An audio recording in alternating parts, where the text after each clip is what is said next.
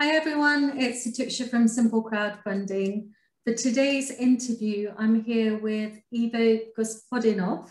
I hope I've got that right. You can correct me if I haven't. Ivo is the founder and CEO of a company called Staykeepers, and we will talk about that in a little while. Just a little bit of background. I met Ivo about 5 years ago at a property event. And Ivo and his company, Ivo and Miro and their company were the first to raise on an equity basis through Simple Crowdfunding. And a crazy amount of stuff has happened since. And that's why we wanted to get Ivo onto our interviews to tell his story. So before we start, Ivo, hi, thank you for joining me today. Tuksha, thank you for having me, and I mean that you made a spot on introduction, so I don't know what else to add to that. So yeah, I'm sure there's loads. You got the family name right, you know. It's no concerns. That's always good. So Ivo, for people who might not know you, we met when you ran a company called Win-Win Lettings. And we'll talk about the raise in a minute, but now you run a company called Staykeepers, don't you? So can you just tell us briefly a little bit about your background, where you're from, and we can get going from there. Yeah, definitely. So if we need to get into the technicalities, the company was Win-Win Lettings, and our new legal entity is Win-Win PropTech. And the brand names of the first company, it was Win-Win Keeper, and the brand name of this company is Staykeepers. Mm-hmm. And background, originally I'm from Bulgaria, and we've been in the UK with my business partner and brother Miro for, I think, already 11 or 12 years. And yeah, we started our property journey approximately six and a half years ago. And I think approximately that time, or maybe half a year or a year later, we met each other at the property event. And yeah, we were inspired that at that time we were working in the security space. We were security officers and close protection officers. And we were inspired to start our own property company. And initially we focused on property management. And after a lot of learnings along the way and, you know, realizations, we established ourselves as more of a technology company. So for those of you who don't know Ivo, he talks about the security business. So Ivo is a giant. So actually, I'm going to rename this interview the Tall and Small interview, because for those of you who know me, I'm not exactly large. And it's quite funny when we actually meet up, there is a massive difference between us. But sort of getting back to it, so let's talk about Win-Win first and the raise that you did. So that was a rent-to-rent opportunity, a cash flow opportunity, wasn't it? That was your first crowd raise many years ago. What happened with that? I mean, it's at that particular point in time, initially when we started the business, we were focusing on a model where we were renting a property, and then we were leveraging on that property on a room lets, or we were leveraging on a short lets. And it was the moment where we actually realized that it's a quite capital intensive business model to run, and you require tons of capital in order to pay the deposits, refurbish the properties, and all of that. And we were in our path to actually reposition ourselves as a property management company at that particular point in time. But at that point in time, I think that you got the platform live, and you said you should do a raise with us, and we just packaged, I can't remember, it was a building with a couple of properties, and yeah, I think that we had it for 2 years, if I'm not mistaken, and yeah, definitely it was interesting experience creating the financial models and going through the first crowdfunding experience that we had. And at that particular point in time, 5-6 years ago, we were still green as entrepreneurs, and it was definitely experience that added value to our entrepreneurial journey. And but I know that one of the investors in that particular crowdfunding deal actually became equity investor with us, and he's still on the journey with us. So yeah, extremely grateful to actually find our first angel through you and your platform. So thank you for that. You're very welcome. And that's what it's about, isn't it? The thing about crowdfunding is it allows you to extend your reach and to tap into people who support what you do. And that's really important, isn't it? Definitely. I mean that we keeping in touch through the years, and it's you have added critical advice at particular junctions, and that have really added value to the company. And we've been having that conversation going, and with some of the investors into that particular deal that we had at that particular point in time. So I mean, 100%, and yeah, it's all about relationships. And crowdfunding really it allows you to meet people, and people to understand who you are, and shifting from property management into prop tech. And I'm sure that we're going to touch base on that a little bit shorter. But yeah, that's a relationship, trying to build a relationship from not knowing venture capital people and angels. It's extremely difficult, but the crowdfunding actually is allowing you to present yourself, present your project, meet the people who are behind the particular campaign that you're doing. So it's completely different experience, and definitely great. So moving from property management to prop tech is actually a fairly substantial leap.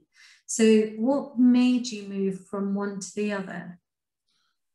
I mean, yeah, as I mentioned earlier, we don't have business background. We are first-time founders, and my business partner has masters in finance, and that makes us a very, very strong team, especially in the early stages where we didn't have big team around us to complement our weaknesses. And initially starting with property management, we had to wear multiple hats, and we needed to do everything.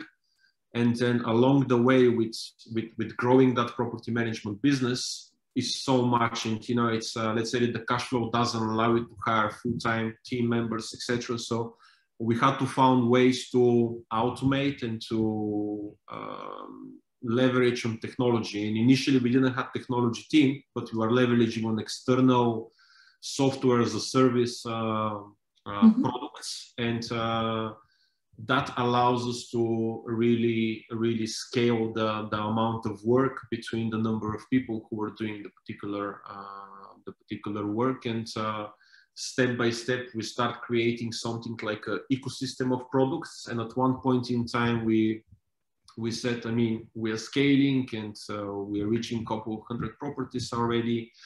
We have started to build team around us, but still that infrastructure is not strong enough to hold and do things at scale. And then decided that bring initially one technology person in-house, and he's going to focus on integrating through API the different softwares. And then we realized that that's amazing, and we can continue scaling, and we can do it for ourselves. And then drop on us that it's a realization, actually we are solving a very serious problem for us. Actually there is individuals initially, and then companies, institutional landlords that not necessarily have the tools for the particular services that, let's say, that we are focused and, you know, we have expertise in. And why we don't create a platform and leverage on that platform, and that platform can allow us to acquire clients and institutional clients, so we can increase our portfolio from a couple of hundred properties to hundreds of thousand properties. And this is how naturally things have evolved into coming from property management to a PropTech company. So let me ask you, because this is what the result of that is Staykeepers, isn't it?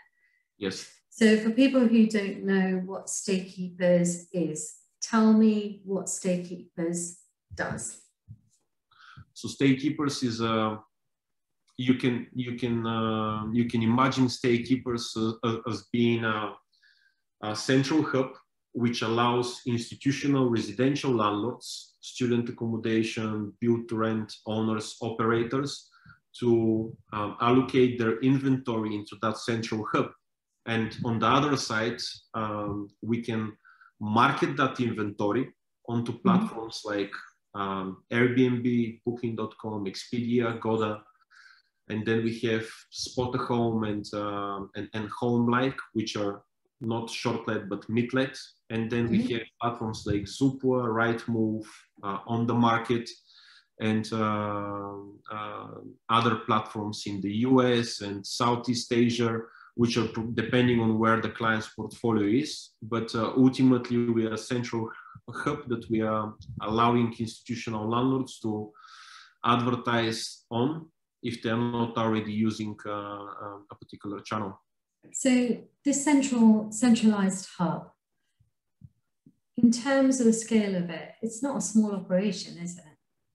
So how many room bookings, for example, have you processed? So to give a perspective, so we have two main verticals that we are focusing on. We have the short-let arm of the business where we are providing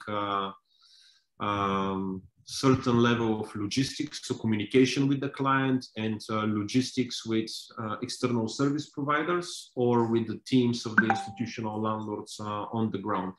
So we have 1,400 properties at the moment, which we are managing on a short-let basis. And we have 300,000 properties, which we are not providing logistics and agile communication for the shortlets, but we are just advertising them, and we are generating, it's more like a lead generation service for the institutional landlords from platforms that they are not using. But to give you a perspective, on one side we have 1,200, and on the other side we have 300,000, and the marketing vertical that we have, it's pretty much worldwide. And that was going to be my next question. So how many countries are you in already?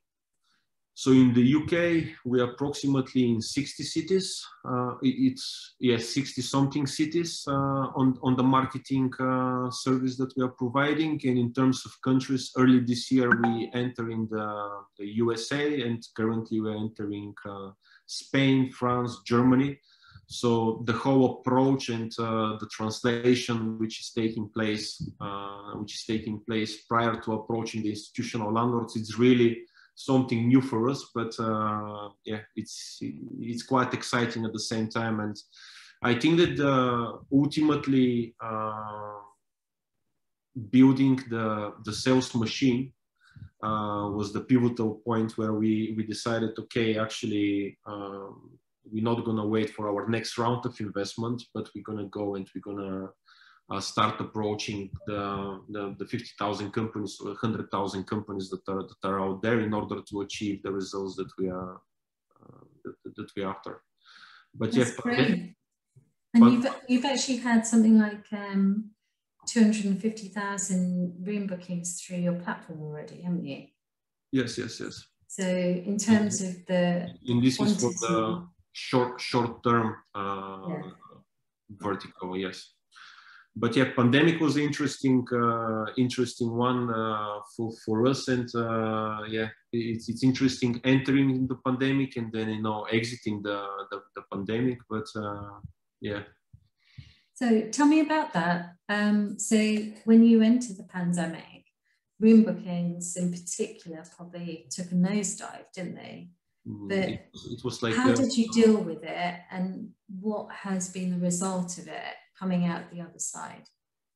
It was like a baseball bat in the face, pretty much. So we were anticipating maybe a couple of weeks before the first lockdown that it's we're gonna get hit hard, and we pretty much try to prioritize our costs and ensure that we are optimized. And initially, when we got hit, 95% below what it's supposed to be generated in terms of number of bookings, revenue, and so on. So it was an interesting experience, but luckily to our revenue management team, we adapted it quite well and quite quickly. And yeah, we increased our average stay. At that particular point, we were focused only on the short lets, but we increased our average stay from couple of days, couple of nights to 1 month average. We started different collaborations with the different NHS trusts in order to provide accommodation for the key workers, changing our revenue management strategy, dropping the nightly rates tremendously. And yeah, it was interesting, but ultimately the government support have really added value and really saved us as a company, as an organization, which I will be forever grateful, and looking forward to actually repaying all of the assistance that the government actually have provided. But interesting enough, because we were pushed that hard, we actually start working on the how we can do what we are doing at a much bigger scale. And ultimately, this is where we actually identify that if we're providing just short-let services through the technology platform, we are leveraging only on a very small fraction of the portfolio of the institutional landlords, because there is a certain planning restrictions and not all of their properties can be used for short-lets, but just the ones that have the correct license, etc., etc. And this is where we realize, but we need to actually open up for the midterm stays and the long-term stays. And it's really the pandemic have added value in that direction. And then we start building the sales machine, the sales ops machine that I was talking about. And I mean, we emerged out of the pandemic in a completely different light. And yeah. So before actually launching on Cedars, I think it was 10th of July, we have something like 270 something % growth since January.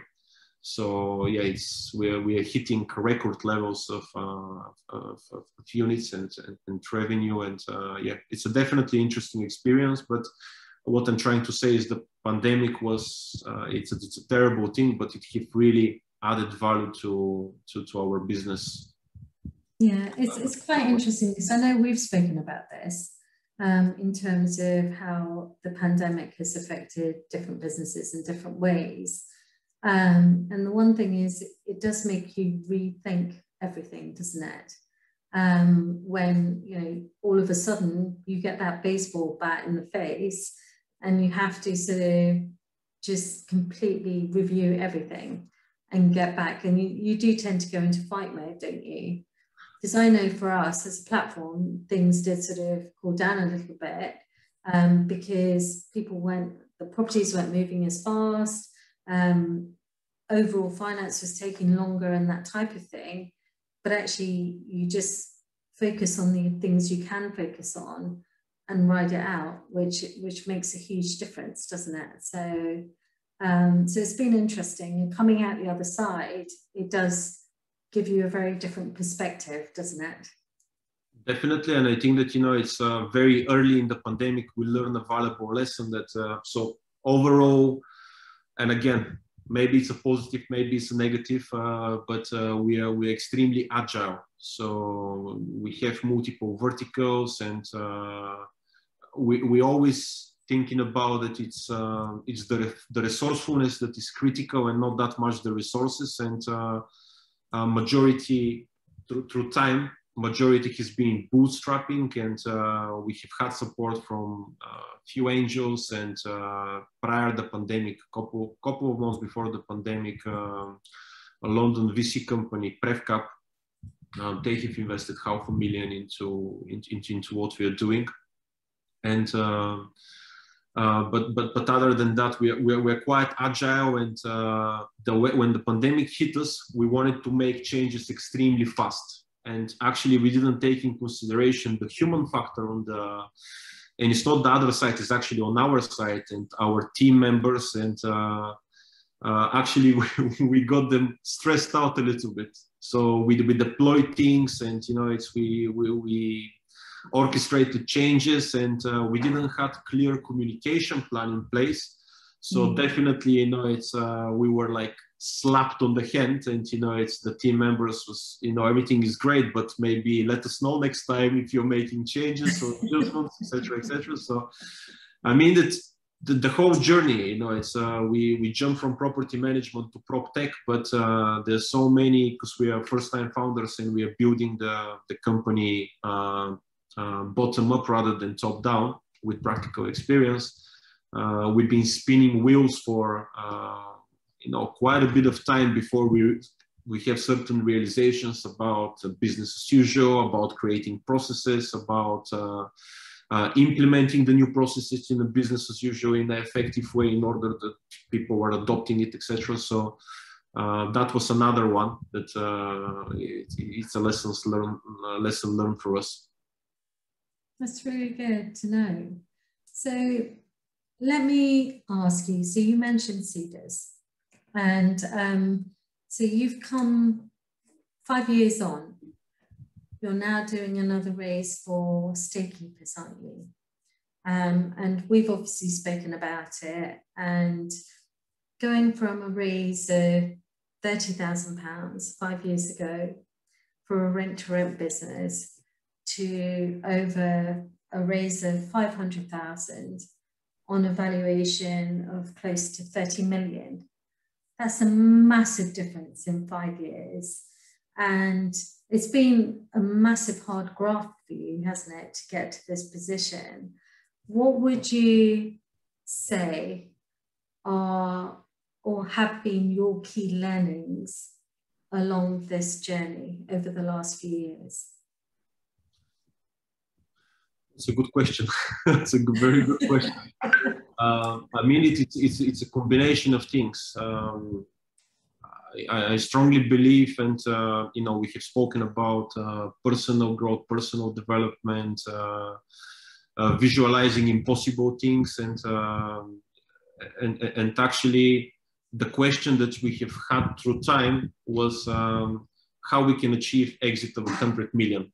And, you know, it's another question that we have asked very early, even on our property management journey, is how we can impact the number was, what was the number, 10 million or 20 million people's lives in a positive way. And by asking those questions, certain answers start popping out from here and there. And definitely it's not a straight line, but keeping track on companies and platforms in Silicon Valley predominantly, and also the UK tech space have definitely helped me to understand the power of partnerships, the power of growth hacking, the power of identifying who is that ideal partner that potentially is going to be leading to a successful exit at a particular point in time. And, you know, it's what are the steps that we need to be taking, going in that direction, the adoption of objectives and key results as a main goal setting methodology. And I mean, it's a combination of things, and then the team members around me. I mean, that I can be strong in a particular skill set about pulling in a particular direction into the future. But if I don't have team who is around me and really complementing my weaknesses, I mean, that I'm going to be just spinning around. And we have amazing team of executives and directors that are really aligned with what we are doing and where we are going, and then, you know, translating that vision that we are having to the supervisors and the frontline team members. And yeah, I think it's a combination of all. And your team is international, isn't it? Yeah.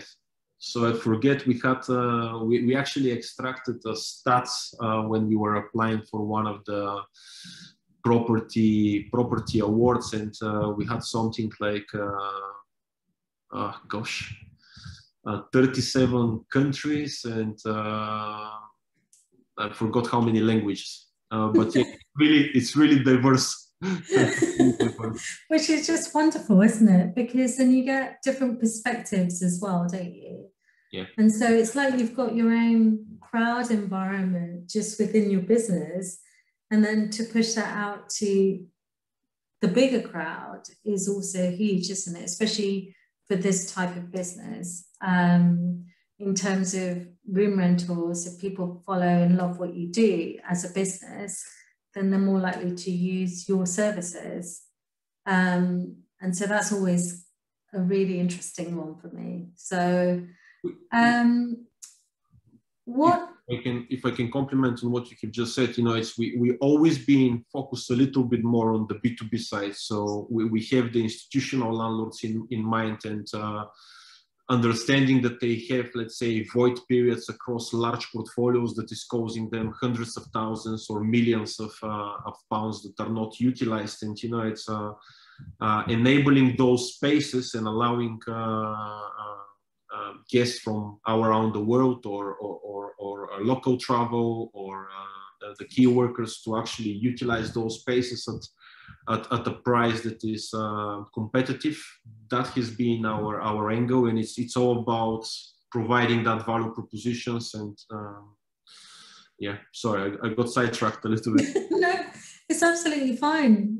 Ivo, it's absolutely fine. It's really good to know. And I think sometimes, and for everyone who's growing a business and is in this entrepreneurial space, it's always good to have a different viewpoint, isn't it? And understand what others are going through and have gone through in order to get to where they are. And I find it absolutely fascinating because we do talk regularly, don't we? We share ideas all the time.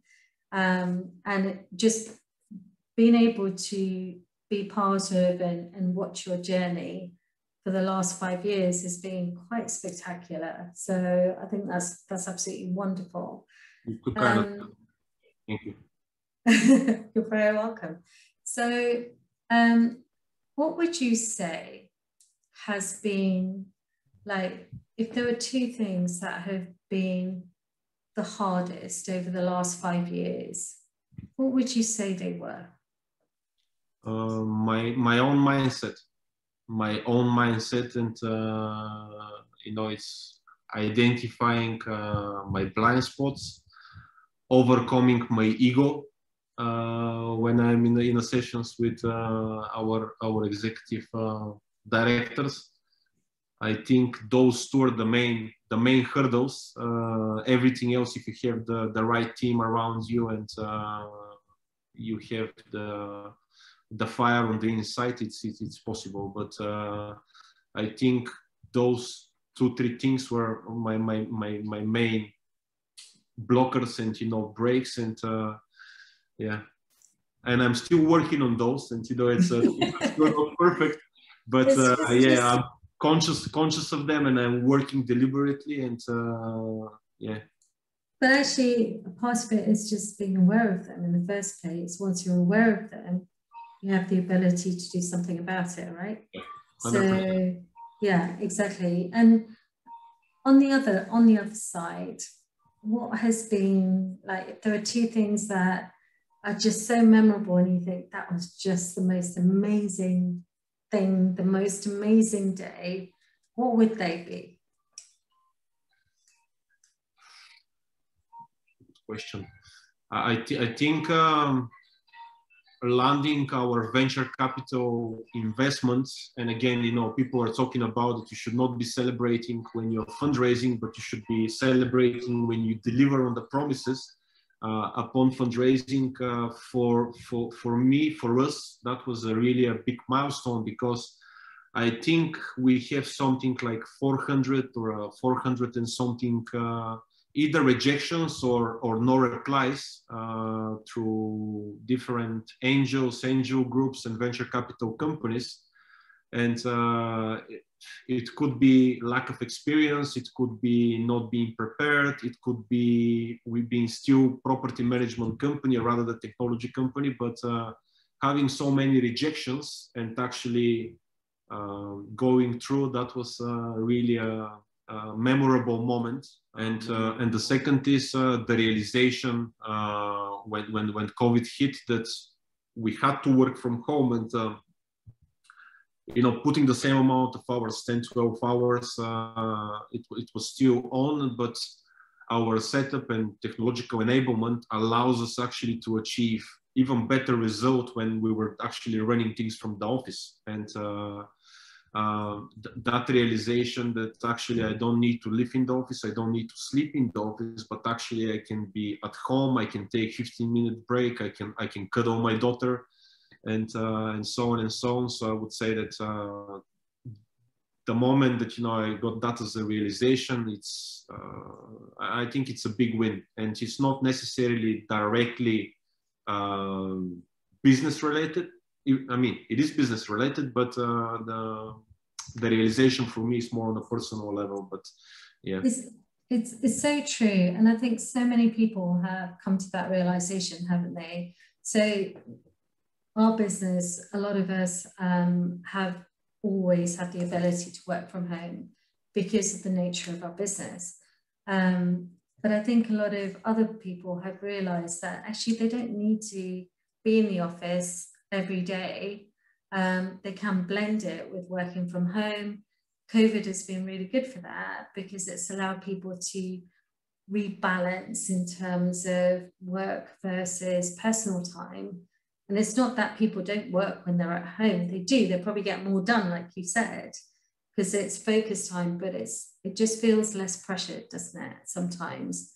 So, and that's always a good thing. So having that is one of the blessings, because it's just taught us a different way, hasn't it? And having a technology business as well means you can enable that much faster, doesn't it? Absolutely. And, you know, it's I think that we are quite fortunate, and I'm forever grateful that, you know, we're a technology business, and we are able to do what we're doing. And yeah, the same with you and the platform as well. So the seed is raised. I just want to briefly talk about that. Your Staykeepers raise. So the campaign hasn't even launched yet, has it? And you're already over 40% funded, which is wonderful to see. We're going to be doing a couple of Clubhouse sessions next week. So the first one is Tuesday at 10 o'clock and then Wednesday at 4:30. So if anyone does have any questions directly for Ivo, and I know, Ivo, you're going to be covering areas such as what should go into your raise plan, your investment plan, what are valuations, what should you consider from a business standpoint, and a number of other things. We'll cover those topics up. We'll cover those topics as part of the conversation. So if people do have any questions specifically, then join us on Clubhouse. I'll put the details in the description of this interview, and then also the link to the seeders raised for Staykeepers will also be in the description. So if anyone wants to find out more, then you have the opportunity to do that. So Ivo, before we wrap up, is there any sort of final words, anything else that you want to share? I mean, we have covered quite a bit in the interview already, but we are on the journey. I believe that we are building something which is extremely valuable for the target audiences that we are having. I think that we are just starting, and I think that it's going to be much more. So I would love more like-minded people to join us on the journey one way or another. So I look forward to potentially meeting new people and sharing that journey and success together. Thank you so much. I really, really appreciate your time. And well, I'll be talking to you next week a couple of times on Clubhouse anyway, and we can carry on the conversation there. Thank you so much. Thank you very much, Atuksha, for having me.